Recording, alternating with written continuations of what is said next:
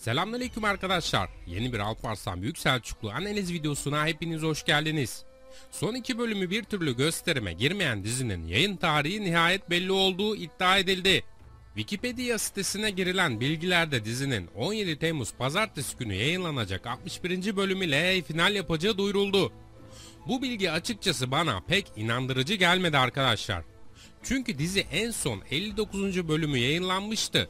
Yani 60. bölümde yayınlanması gerekmekte. 17 Temmuz Pazartesi günü 61. bölüm yayınlanması gereken dizinin o zaman 10 Temmuz Pazartesi günü de 60. bölümü yayınlanması gerekmekte.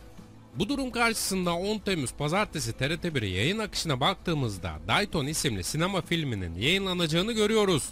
Bu da demek oluyor ki Wikipedia'nın verdiği bilgi ya yanlış ya da eksik.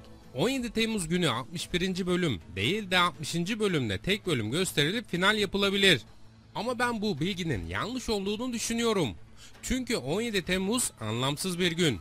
Eğer final yayınlanacaksa Malazgirt Meydan Muharebesi'nin yıl dönümü olan 26 Ağustos günü yayınlanma olasılığı bana göre çok daha yüksek bir ihtimal.